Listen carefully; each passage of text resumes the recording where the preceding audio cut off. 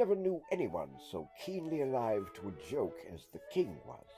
He seemed to live only for joking. To tell a good story of the joke kind, and to tell it well, was the surest road to his favor. Thus it happened that his 7 ministers were all noted for their accomplishments as jokers. They all took after the king, too, in being large, corpulent, oily men, as well as inimitable jokers. About the refinements, or as he called them, the ghost of wit, the king troubled himself very little. At the date of my narrative, professing jesters had not altogether gone out of fashion at court. His fool, or professional jester, was not only a fool, however. His value was trebled in the eyes of the king by the fact of his being also a dwarf and a cripple. Our king retained his fool, if only to counterbalance the heavy wisdom of the 7 wise men who were his ministers. Although Hopfrog could move only with great pain and difficulty, the prodigious power which nature seemed to have bestowed upon his arms enabled him to perform many feats where trees or ropes were in question, or anything else to climb. Hopfrog and Trippetta, a young girl very little less dwarfish than himself, although of exquisite proportions and a marvelous dancer, had been carried off from their respective homes and sent as presents to the king by one of his generals. Under these circumstances, it is not to be wondered at that a close intimacy arose between the 2 little captives. Indeed, they soon became sworn friends. On some grand state occasion, the king determined to have a masquerade, and the talents both of Hopfrog and Trippetta were called into play. Hopfrog was so inventive in getting up pageant that nothing could be done, it seems, without his assistance. The night appointed had arrived. As for costumes and characters, many had made up their minds a week or even a month in advance, except in the case of the king and his 7 ministers. As a last resort, they sent for Trippetta and Hopfrog. The monarch appeared to be in a very ill humor. He knew that Hopfrog was not fond of wine, for it excited the poor cripple almost to madness. Come here, Hopfrog. Swallow this bumper to the health of your absent friends. We want characters, man. Something novel. Come, drink. The wine will brighten your wits. Hopfrog endeavored to get up a jest in reply to these advances, but the effort was too much. It happened to be the poor dwarf's birthday, and the command to drink to his absent friends forced tears to his eyes. Many large, bitter drops fell into the goblet as he took it humbly from the hand of the tyrant. See what a glass of good wine can do. Poor fellow! The effect of the wine was not more powerful than instantaneous. He placed the goblet nervously on the table and looked round upon the company with a half-insane stare. All seemed highly amused at the success of the king's joke. Hopfrog also laughed, although feebly and somewhat vacantly. Come, have you nothing to suggest? Ah, I perceive. You want more wine. Here, drink this. Drink, I say. The dwarf hesitated. The king grew purple with rage. The courtiers smirked. Trippetta, pale as a corpse, advanced to the monarch's seat and, falling on her knees before him, implored him to spare her friend. The tyrant regarded her for some moments, in evident wonder at her audacity. He seemed quite at a loss what to do or say. At last, he pushed her violently from him and threw the contents of the brimming goblet in her face. The poor girl got up the best she could and resumed her position at the table. There was a dead silence for about half a minute, during which the falling of a leaf or of a feather might have been heard. It was interrupted by a low but harsh and protracted grating sound, which seemed to come at once from every corner of the room. What are you making that noise for? I? How could it have been me?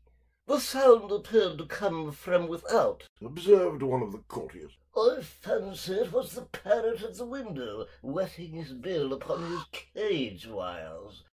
True, replied the monarch, as if much relieved by the suggestion. But I could have sworn it was the gritting of this vagabond's teeth. Hereupon the dwarf laughed, and displayed a set of large, powerful, and very repulsive teeth. Moreover, he allowed his perfect willingness to swallow as much wine as desired. The monarch was pacified, and Hopfrog entered at once into the plans for the masquerade. Just after your majesty had struck the girl and thrown the wine in her face, and while the parrot was making that odd noise outside the window, there came into my mind a capital diversion. Unfortunately, however, it requires a company of 8 persons, and— Well, here we are, cried the king, laughing at his acute discovery of the coincidence. 8 to a fraction, I and my 7 ministers. Come, what is the diversion? We call it, replied the cripple, the 8 chained orangutans, and it really is excellent sport if well enacted. We will enact it. The beauty of the game lies in the frighted occasions among the women. Capital! I will equip you as orangutans. The resemblance shall be so striking that the company of masqueraders will take you for real beasts, and of course they will be as much terrified as astonished. Oh, this is exquisite. The chains are for the purpose of increasing the confusion by their jangling. Your Majesty cannot conceive the effect produced by 8 chained orangutans rushing in with savage cries among the crowd of delicately and gorgeously habited men and women. The contrast is inimitable. It must be, said the king, and the council arose hurriedly, as it was growing late, to put in execution the scheme of Hopfrog.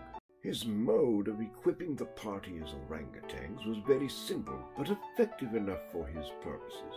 The imitations made by the dwarf were sufficiently beast-like and more than sufficiently hideous that truthfulness to nature was thus thought to be secured. The king and his ministers were first encased in tight-fitting stockinette shirts and drawers. They were then saturated with tar, and a thick coating of flax was plastered upon the tar. A long chain was passed about the waist of the king, and then about all successively in the same manner. When this chaining arrangement was complete, they formed a circle, and Hopfrog passed the residue of the chain in 2 diameters, at right angles across the circle. The grand ballroom in which the masquerade was to take place was a circular room receiving the light of the sun only through a single window at top.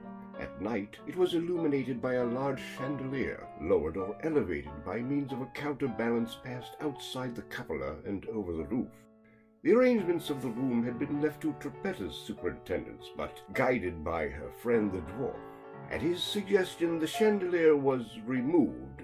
Additional sconces were set in various parts of the hall, and a flambeau was placed in the right hand of each of the caryatides that stood against the wall. The 8 orangutans, taking Hopfrog's advice, waited patiently until midnight before making their appearance.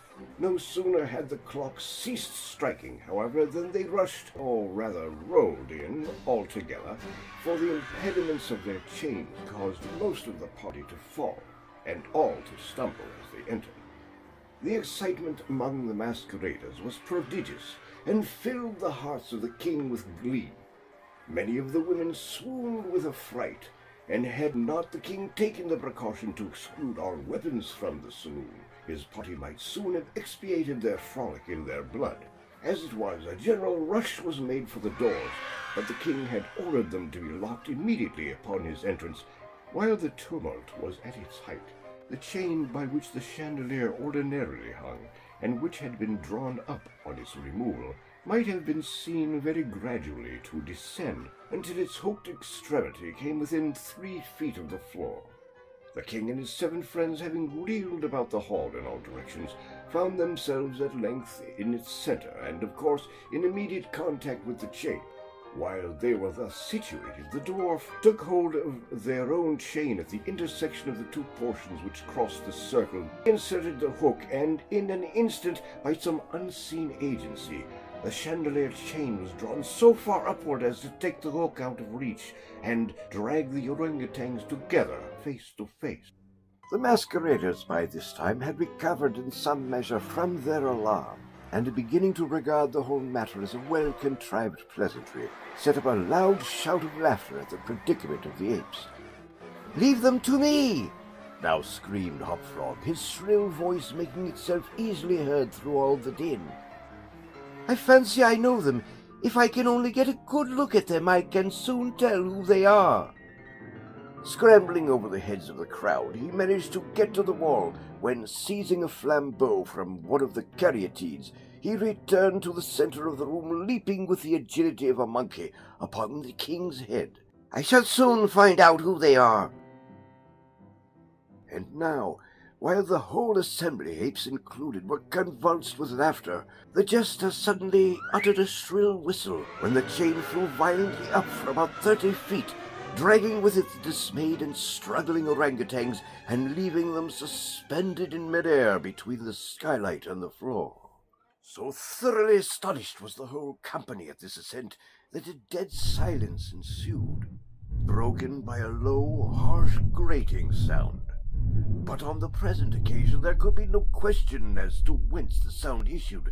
It came from the fang-like teeth of the dwarf, who ground them and gnashed them as he foamed at the mouth, and glared with an expression of maniacal rage into the upturned countenances of the king and his 7 companions. "Aha! Aha! I begin to see who these people are now."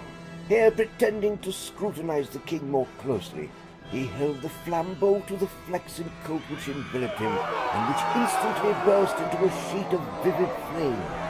In less than half a minute the whole 8 orangutans were blazing fiercely amid the shrieks of the multitude who gazed at them from below, horror-stricken, and without the power to render them the slightest assistance. At length the flames, suddenly increased in virulence, forced the jester to climb higher up the chain, and once more spoke. "I now see distinctly what manner of people these are. They are a great king and his 7 privy councillors, a king who does not scruple to strike a defenseless girl, and his 7 councillors who abet him in the outrage. As for myself, I am simply Hop Frog the Jester, and this is my last jest." The dwarf had scarcely made an end of his brief speech before the work of vengeance was complete. The 8 corpses swung in their chains, a fetid, blackened, hideous, and indistinguishable mass. The cripple hurled his torch at them, clambered leisurely to the ceiling, and disappeared through the skylight. It is supposed that Trippetta had been the accomplice of her friend in his fiery revenge, and that together they effected their escape to their own country, for neither was seen again.